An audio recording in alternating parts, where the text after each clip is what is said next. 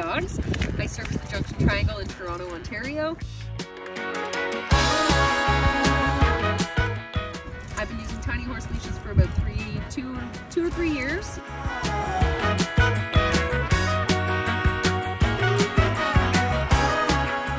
I actually use the leash itself as a lead a lot of the time.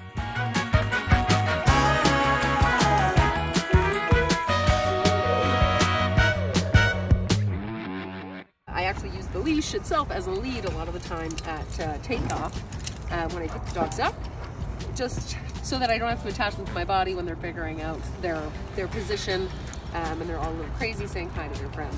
It seems to work really well, gives me that little bit of leverage. I often put the foot on the shoulder, and then it allows for the swivel to work, which is great, and kind of gives me a little bit more freedom.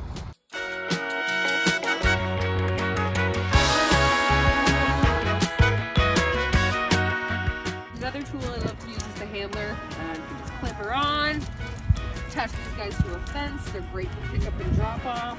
I always attach them high to avoid them getting tangled. Then we can grab our other dog.